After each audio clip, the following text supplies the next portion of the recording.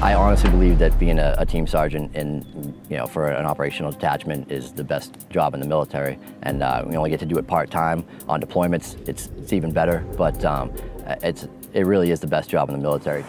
When I had to make that first step to totally get out and put all my eggs in one basket and to just commit to coming to SF, to the Guard, finally graduating, getting the beret and seeing my dad there was probably the height. 2.5 years of training and finally get to that. I mean, there's a lot rolling on that. And getting put on the teams I've been on and then getting put on the dive team and then, excelling through that.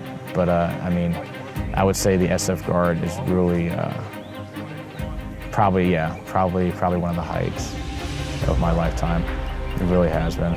As far as the training, just meeting the guys, I mean, I've built lifelong relationships with guys. It's awesome. It really is. That's what's great about the Green Berets is we each contribute something very different.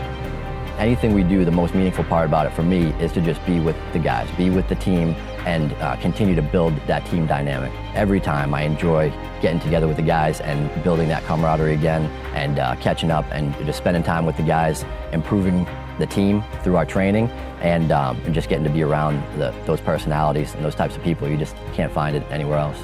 Just being in the special operations community, I wouldn't be anywhere else. I love the mentality and the people in it.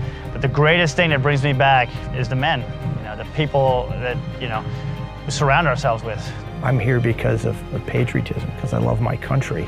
There's a different level of dedication, not better, not worse, but there's a different level of dedication that National Guard members have in contributing to the defense of our nation.